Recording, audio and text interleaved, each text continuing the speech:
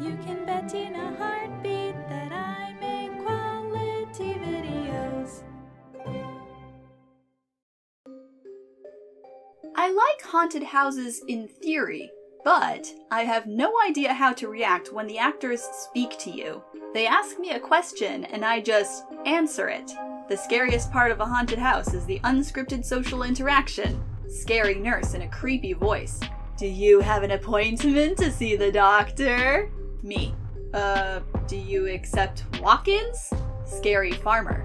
I like to kill people. My friend, brightly. I like to die. Zombie.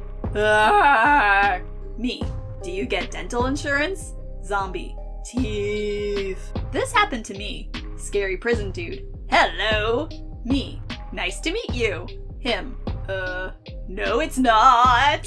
My worst horror house experience was when I couldn't find the rather obvious exit, and the guy chasing me with a chainsaw stopped, sighed, and pointed me to the exit, saying, "Please scream as loud as you can when you run out there," and just left. I disappointed the horror house chainsaw dude, and I will never get over that. These are all my friends, motioning to hanging corpses, then grabs a noose. Will you be my friend? Sure, totally. You made me a friendship necklace? Oh my god, you're so sweet. Yes, please, let me... I can't. Just go. Got to walk a second time through. My friends! I came back. I just really wanted to be friends so bad. Please, I'm not allowed to laugh. I went to a haunted house and literally befriended every actor there. Specifically, I remember there were zombies walking around in the waiting room.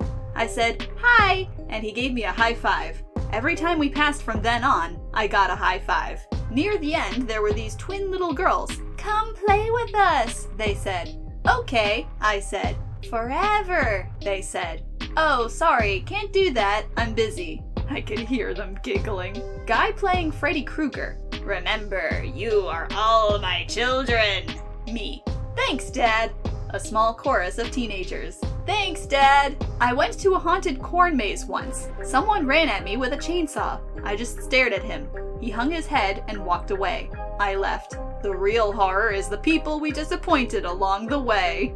I'm crying. My friends and I were in a really dark part of a haunted house and couldn't find the exit. So the guy who had just jumped out at us had to say, "To your left," in his same scary voice he'd used to scream. And we were like, "Thanks." And then after a few moments of patting blindly at the wall, he says again, in the same ominous voice, "Your other left, World Heritage Post."